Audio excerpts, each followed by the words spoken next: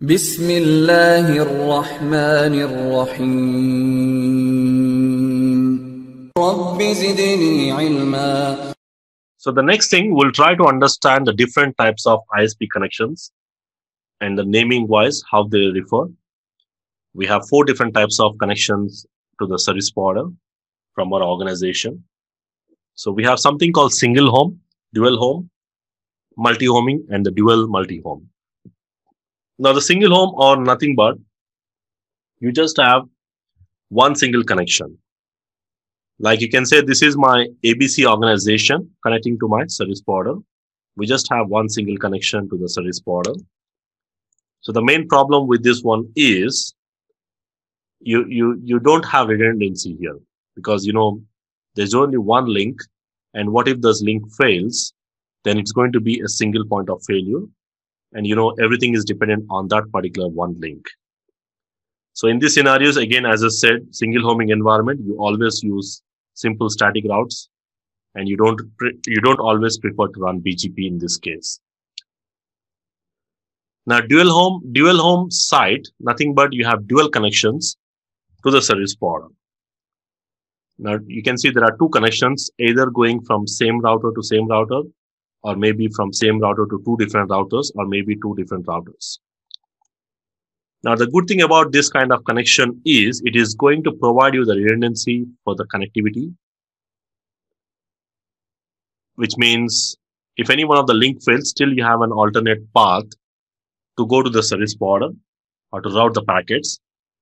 But again, the limitation with this one is, what if the service provider goes down? Because if there is any major network issue on the service provider, as you are purchasing the links, both the links from the same service provider, then that's going to make a single point of failure, even though you have 2 links.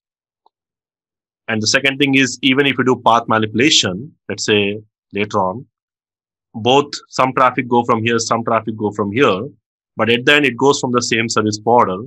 So there is no effective path manipulation can be done in this case, because you got 2 links, but you are not taking the 2 links from 2 different service providers. You just get the 2 links from the same service provider. In terms of connectivity, it may provide you the redundancy, but if there is any major issue on the service provider, that's not going to help. So typically you always go with multi-homing environment. Now the multi-homing is the one where we'll be connecting to 2 different service providers, service provider 1 and service provider 2. Maybe the same router or maybe 2 different routers. Depends how you connect. So here what we'll be doing is, we do have redundancy, not only to the connectivity, because if any one of the link fails, still you can go from the second one. And even if there is any major network down on the service provider, you still have redundancy, you can go from the second. And if both are working, then you can also do path manipulations. Like what I can do is, I can say some traffic go from service provider 1 and some traffic go from service provider 2. So that's what path manipulation. So we can do more effective path manipulation with the help of multi-homing environment. So this is a common connectivity you will find in most of the organizations, where you will be connecting to 2 different service providers from your organization. Likewise, you have one more last one, dual multi-home. The same multi-home, but you have dual connections. So you will be having a multi-home, but 2 connections. So this will provide you more redundancy, but again, it will increase the cost. And this is more commonly used when service providers interconnect with each other.